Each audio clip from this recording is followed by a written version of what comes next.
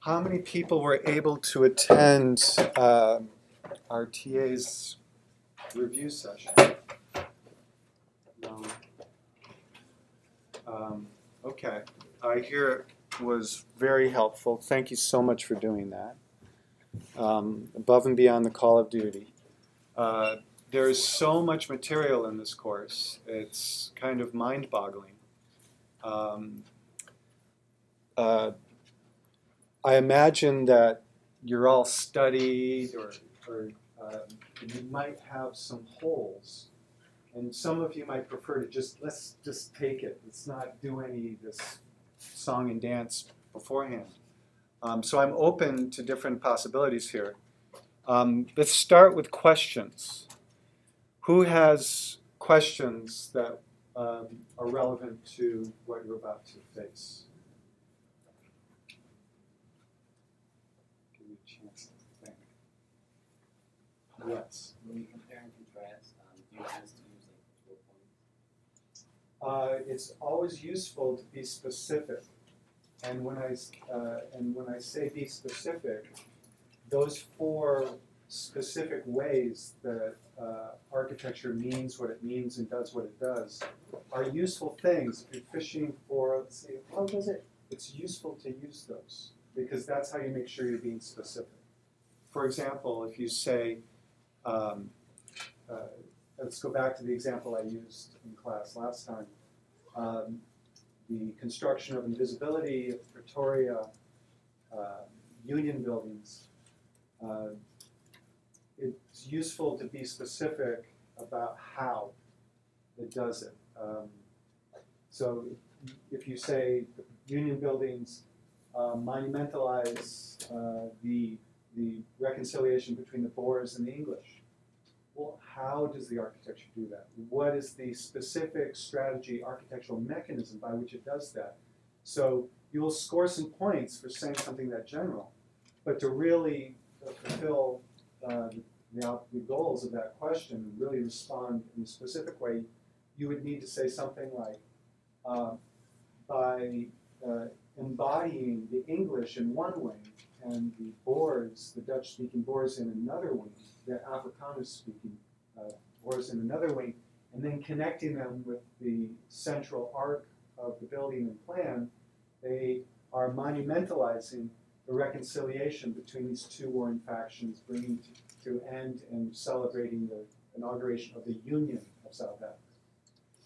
So there's a difference between those two responses. A related question you could ask is, when you say compare, does it always have to be a similar move? No. I don't say contrast in the way I worded the question, but because I was going to make this point, that a comparison isn't always, these two are the same. A comparison is often, this is doing one thing, this is doing the opposite thing. So what would do the opposite of the Pretoria Union buildings in terms of constructing invisibility? Which one? Morocco. Is that one? So yes, in Morocco, Casablanca, they're actually Lyoti's larger project is to construct the visibility of the Moroccan people and acknowledge, embrace, and the architects have those little sketches. They're studying vernacular architectural motifs and moves and shading devices.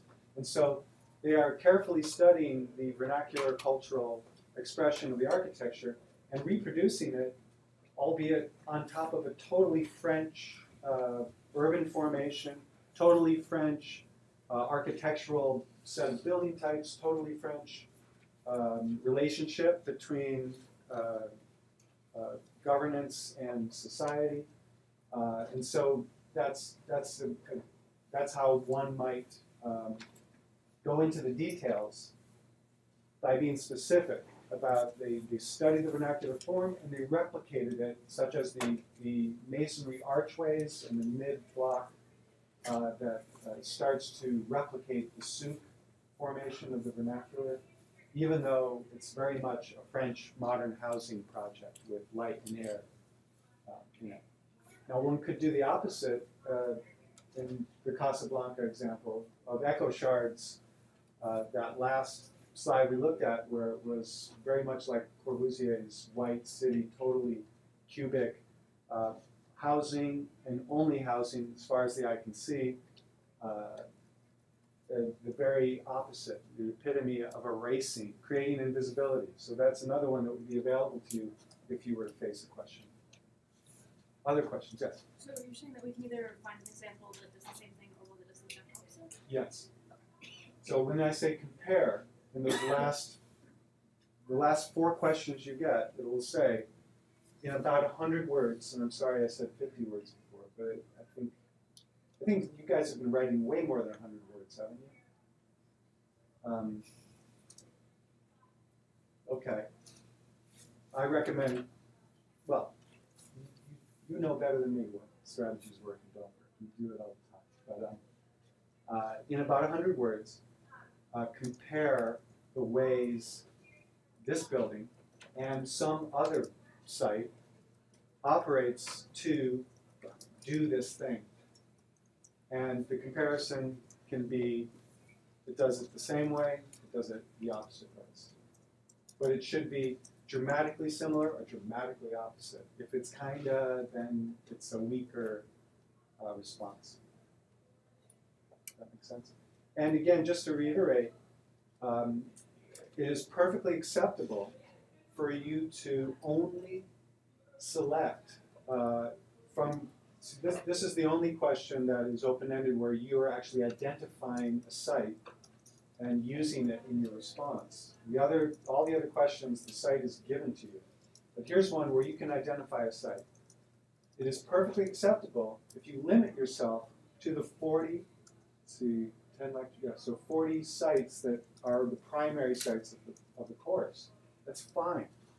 However, there is advantage to selecting something off that menu, because then you have more choices and you can be more effective in creating a dramatic similarity or dramatic difference and not be reaching so far because you have a larger menu to choose from.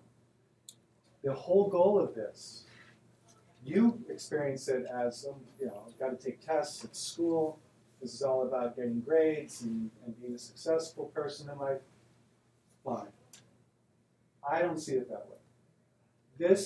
The whole reason, just so we're clear, my motivation is to help incentivize you to take ownership of this material. Be selective. Don't memorize everything, although I'm sure some of you are doing this because that's who you are. But my recommendation is don't do that. Don't take my word for it. Edit this course. Don't learn everything.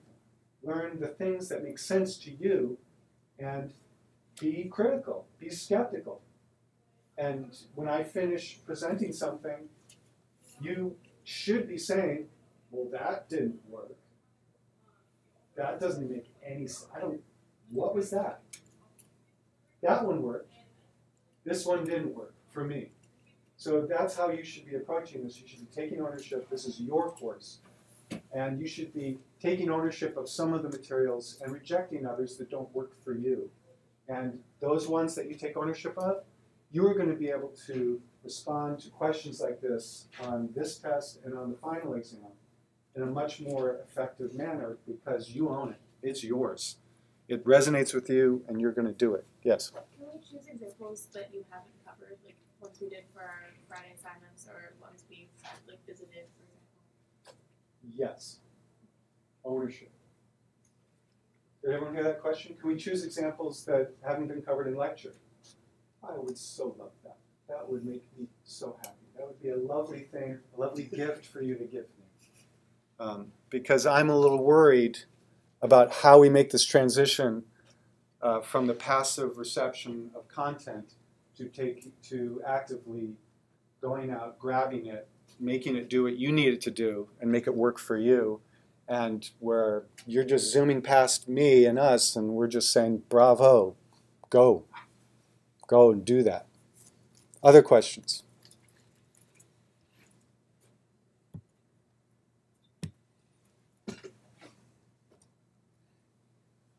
Does that help to go over things like that? Okay, I want to give you plenty of time, so I'm going to do this very quickly. I am human. So we've been presenting it in reverse chronological order. Let's now, in an act of taking ownership of the material, do it in the right order. Thank God. Let's do it from the beginning to the end. I think that's what we're doing here. So we're going back to Amsterdam, the corn exchange, the costumes. How does it do what it's doing? What is it doing? It is a machine for generating trust. For moderating behavior. You dress properly. You don't swear. You don't spit. You stand at the column where the commodity identification is associated with the commodity that you're interested in. And then you don't simply take that piece of paper's word for it. You go check the cargo. You look at it. You feel it. You check it on the boats. So this is located where it is so that it can operate as a machine of accountability to back up those bonds. And then there's the much larger system of international exchange based on boats, minimizing the friction of transfer. So the canal is next to the street, is next to the house, factory, warehouse. And that is replicated on both ends of the system, which brings us to Dutch East Indies Batavia, the sugar warehouse, where those same boats are taking things off of the ships, the Indiamen schooners, and bringing it in or out of the sugar warehouse, and it's a military protected geometry, as we'll continue to see as we go into water-based colonial exchange. And inside this house, there are the Baroque gateways that are signaling status and hierarchy and who has access to what spaces, which is the theme of how the larger space of Batavia works itself, where the pass laws that we saw in South Africa are operating not through pass books, but through the clothing controlled by the sumptuary codes. Even to today, when an expensive car and a less expensive car arrive at the same time at an intersection, right now, every day, all day long in Jakarta, the less expensive car yields to the more expensive car. The visual orders, well, no, this isn't visual orders. This is now the London East India Company.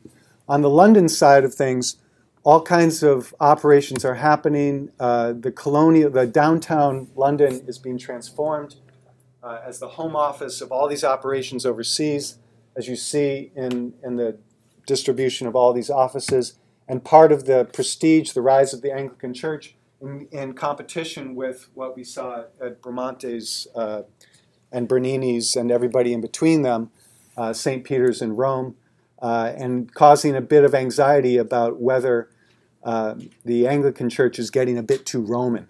Then we head to Calcutta, where we see a similar hierarchy of space expressed in the veranda, where, depending on clothing and identification, there's different spatial access to different parts of the veranda of the Dutch. And these have gone out of order. I'm sorry. I'm going to have to correct this system. But we were just talking about St. Peter's, and here we see St. Peter's Square, the image that many of you analyzed, and the operation of visual lines of access that exemplify power and this overarching order imposed on the fabric of the city at multiple scales as a strategy for taking ownership and control of the city and the larger landscape. And we see that strategy playing out in St. Petersburg very explicitly. Peter the Great wanted to transform what had been this very Eastern-oriented inheritance of the Mongols and really Europeanize it. So he creates a new capital, lays it out according to the logic of these visual orders, placing the new navy, the new naval power, at the center of that hierarchy as the basis for asserting Russia's membership in the advanced nations of Western Europe, civilized through Baroque expressions throughout the fabric of the city that accrue over the course of several centuries. And then finally we get to Paris, and the most clear transformation of a city for the purposes of imposing an order that makes it possible for the new middle class, the rising middle class, to enjoy a modern lifestyle. So the theme of the capital of modernity and the desire of the bourgeoisie to stroll, to see and be seen in the fabric of Paris. And then finally, this similar strategy of imposing visual order, not always for the same end goals. And that's one of the themes we're seeing throughout. We see similar forms, similar formal spatial arrangements in support of different institutional regimes. And so here we see a colonial regime, very different from Paris or the Holy Roman Empire, in order to legitimize, again, as in Casablanca, to acknowledge, at least in the symbolic embellishments of the classical orders, with the Indo-Saracenic signals of acknowledgement of the indigenous cultural expressions. And here we see this extreme imposition of geometric order, all centered on the Secretariat complex, the government complex, and the bungalow neighborhoods are organized around that central focal point in a very carefully controlled hierarchy of bungalows with those verandas of very carefully controlled hierarchy domestically. We get to the Crystal Palace in London. Again, back in London, the exposition, the international exposition of the brilliant production of the industrial output of the new factory system in London, and nothing more clearly expressive than this building technology of the metal building with mass-produced glass panels set into it, expressing the order of the colonial arrangement of things on the interior and the layout and the disposition, and entering into this debate, this ongoing debate over the centuries between the moral Gothic and in this case, the contrast with the new factory system and the moral decrepitude that threatens. Moving us to Shanghai, where we see the Scottish banking interests financing the opium trade and surviving to the present of laundering drug money and transforming this coastline from a port with warehouses to the headquarters of those operations, to the banking and customs house, to a demonstration on the skyline of this international center, which in the contemporary condition of Pudong is both Sinoizing it, China is taking ownership of this new and asserting its status as a member of the global city club. Back to Casablanca, where the French, after their experience in Indochina, experiment under Lyautey's idea of techno-cosmopolitanism with modern French building types organized in a modern French urban order, but through expressions of local indigenous culture and customs. And we see this elaborate configuration in contrast with Ecochard's Siam Athens Charter arrangement of only housing on the outskirts. Similar issues come up in Maclean-Pont's Bandung Institute of Technology, where Dutch technical achievements rendered in the spirit of the arts and crafts movement in terms of the expression of materiality and form, does a masterful job of melding subnational vernacular expression without giving dominance to any single one. the most carefully avoided one being the Javanese because of the threat of Javanese dominance. And in the context of Dutch colonial ethical policy of maintaining the colony forever, they wanted to kind of negotiate and even out the conflicts and competitions internally. The debate with Schumacher, who is designing in the mode of Frank Lloyd Wright's Imperial Hotel in Tokyo. He turns around, he does a jujitsu move. The weakness of the rafters that Schumacher ridicules is here taken as an advantage and identified with further research to be actually an extremely sophisticated technical move that is a far more expressive, dynamic architectural thing. And then that fast forward to the bamboo architecture of Bali today. Shifting to Zanzibar, the strategy of Bargash bin Said is to beat the Europeans to the punch by modernizing more dramatically and more successfully than they could ever impose a modern order, thus reducing the pressure for European colonial domination.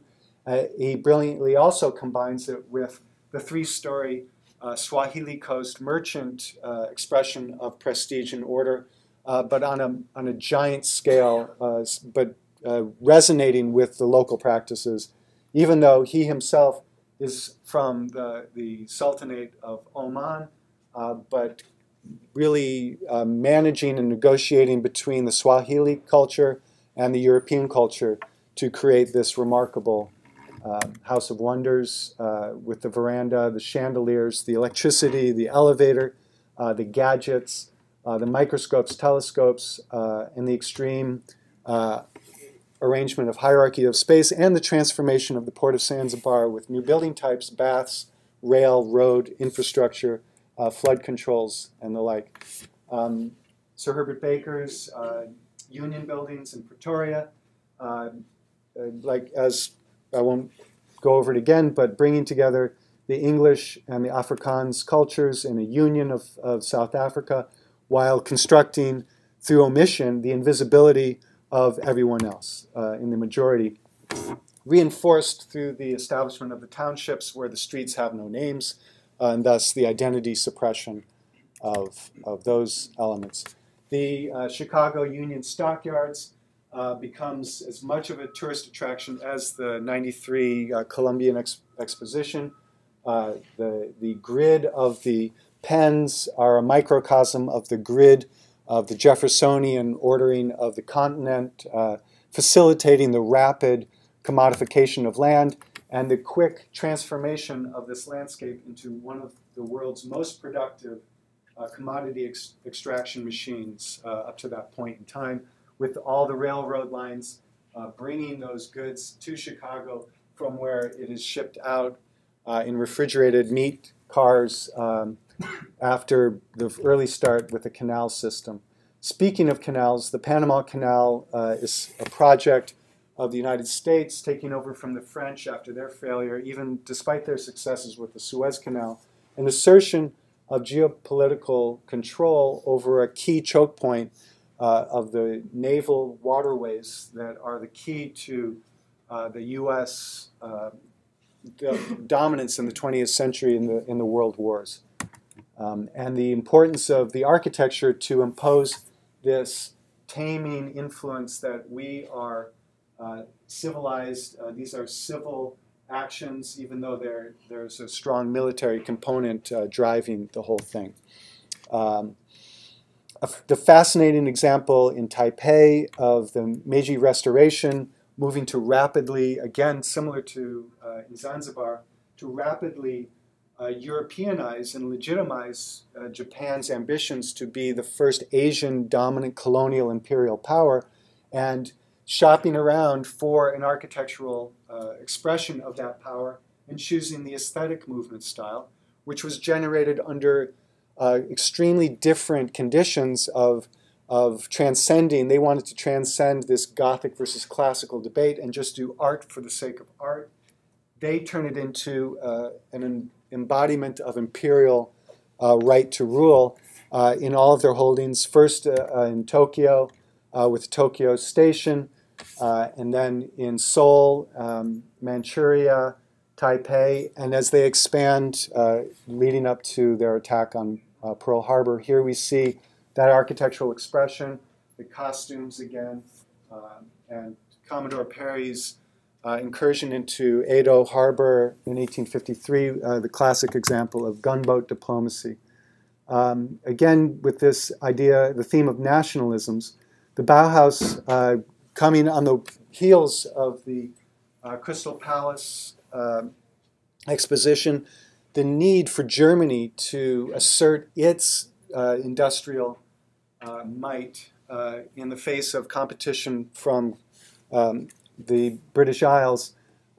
It moves into, under the influence of the modern movement, this idea of the new objectivity, the new subjectivity of space, and to create objects of everyday life that represent a liberation of humans from the prior dark spaces of oppression, of ornamentation, and the cleaning of everything to the white walls and lifting of the human spirit, freeing the human spirit for a modern expression that would ultimately lead to the shining civil social order of new empowered free human beings, exemplified by the Stadtkronen at the center of the towns, from Bruno Taut and the Glass Chain Groups. Visual expressions come up during World War I and in the interwar period. Growing straight out of the German architectural movement after World War I, Ataturk leads Turkey, really in a very authoritarian move, compels Turkey to join the modern world by shedding the fez, shedding the robes, not that different from Peter the Great's move in St. Petersburg, to become less Eastern and more Western, and most clearly and powerfully exemplified by the architecture. Part of it was the liberation of women out from under the veil, and here we see a German woman's girls' school extension that is very much a part of that, the epilogue being a little bit of a shaky ground today in Turkey. Then back to Germany with, here we see the exposition in Paris where we see Soviet Union on one side and Germany on the other in their expressions of national power in the context of the rising power of the Nazi Party and their campaign, their two-sided campaign of ethnic cleansing of the concentration camps and this glorious 1,000-year rule of the Third Reich, where the architecture is designed for its monumentality and its ruin value. What will it look like in 1,000 years? It will be a glorious ruin to rival that of Rome. A totally counter national expression is the Bolshevik Revolution at the end of World War I, where the Soviet Union is born by overthrowing the Tsar system that Peter the Great established. It's nice to go forward in time and be able to say things like that. And the powerful expression of the form of these buildings that was considered to be at the heart of the Soviet movement, this powerful diagonal dynamic force. So the graphics, the architecture, the human body of the workers, and the human body of Lenin himself.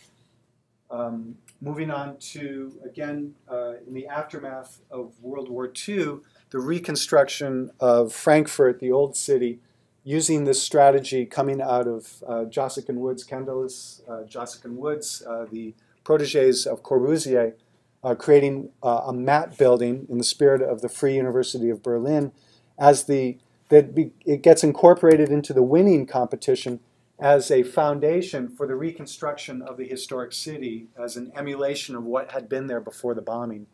Here we see a view that combines the very old Roman ruins, the very new technical town hall of Frankfurt, and not quite visible, but the we saw many slides of the replication of the historic buildings built right out of the historical photos. The Aswan Dam project,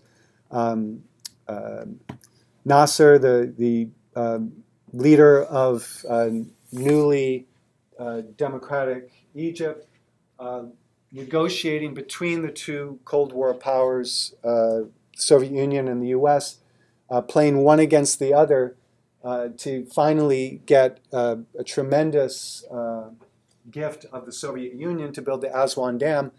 The Western powers scrambling to figure out what they would do to compete without giving up on Egypt. And so they compete at the level of the identity, of the heritage, and the birth of UNESCO, the rise of UNESCO as the negotiators of heritage, while this monument celebrates the Arab-Soviet friendship,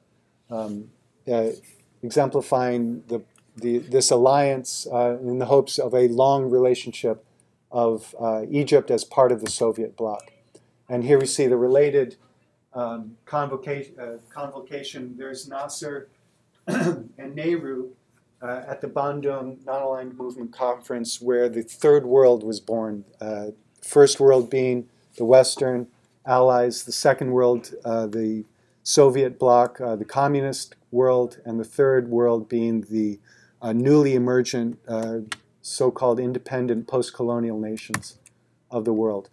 And in that context, you have the alliance between China and the Soviet Union, very warm relationship for a very short time, in which the Soviet Union brought East German technical prowess into the construction of this factory as an exemplification of the very widespread Danwei system of total control of life, where the communal living of the workers here, they work together in the factory, and they have communal facilities, including eating together, and this symbolic municipal administrative building tying it all together. Nuclear family ties are weakened in the context of larger communal ties. We move to the North American landscape.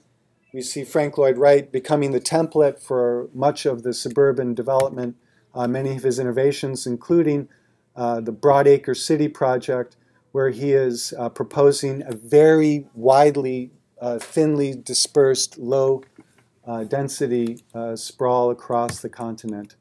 And his influence in Europe being felt very deeply at the core of multiple modern movements, in this case the style of the Shorter House.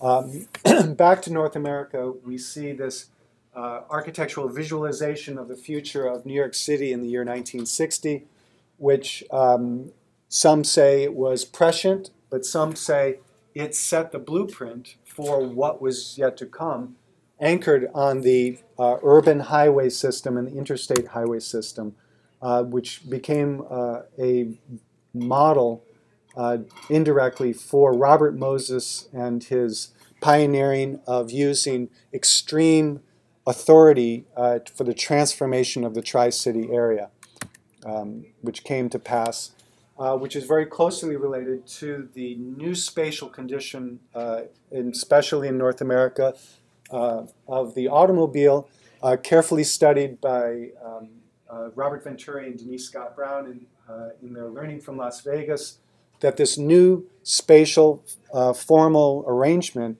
that accommodates the visual experience at high speeds from the automobile that leads to is part of an extreme makeover, much bigger than any architect could design, thus putting the role of architectural design in a larger context where it really doesn't matter, as the Dutch have pointed out.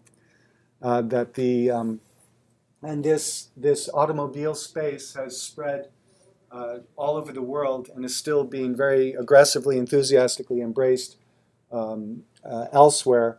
And we see this kind of big road architecture that was theorized and identified by Venturi and Scott Brown, and we see it coming into being in other places of the world, exemplified by this. Yes, question? Exactly does it exemplify big road architecture? It is a giant form that you see from far away. and you immediately recognize it because it is so striking. It doesn't look like anything else. It's as if the architect was saying, how is this building going to be experienced? It's going to be experienced from Ring Road number 3, and it's going to be experienced at high speed, and it's going to be experienced, well, except for the traffic jams, but it's going to be, so it's a very much a strategy, a formal strategy that is informed by the big sign architecture of Las Vegas and the automobile landscape of North America. Is that, yes? Is the patterning one that's supposed to represent roads at all? No, the patterning is an outward expression of a structural strategy for this extreme cantilever. Don't try this at home. It's very hard to build a skyscraper bent into a pretzel like that. And this is part of the larger strategy of the largest movement of humanity in human history from the rural countryside, not because they're being pulled into the city, but because they're being forced off the land, thrown into these high-rise buildings. If and when they ever are occupied, they can't afford to pay the electric bill for all their new appliances, and so this is how they continue to do their laundry. On a completely different note, the modern movement formalism was triggered and anchored by the work of Le Corbusier, especially this building, which becomes a sacred reference point for generations of architects, the Whites of New York City, the New York Five, and very much influenced the trajectory of high design, high modern, formalist architecture in the 20th century.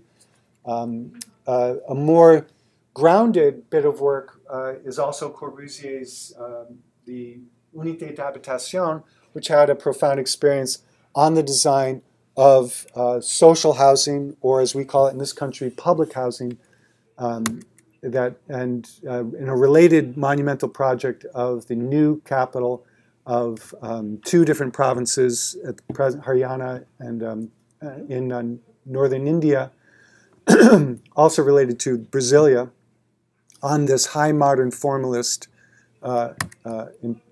agenda.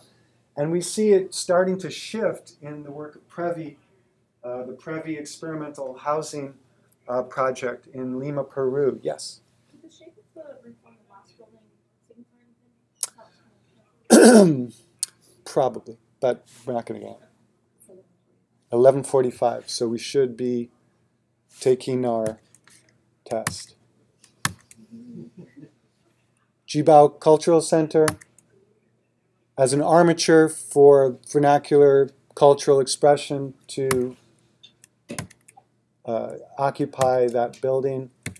High rise, the super block, the expression on the outside of a structural order hidden on the inside, the extraction of commodities, transforming the landscape, the exuberant assertion of dramatic form in order to claim ownership of global city status, both in Singapore and then in Pudong, Shanghai.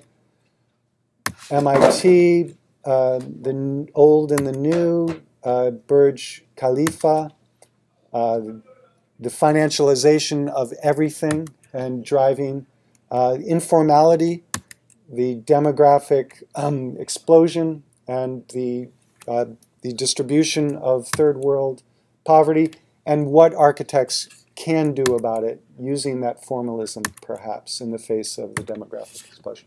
Okay. Any questions as we pass out the test?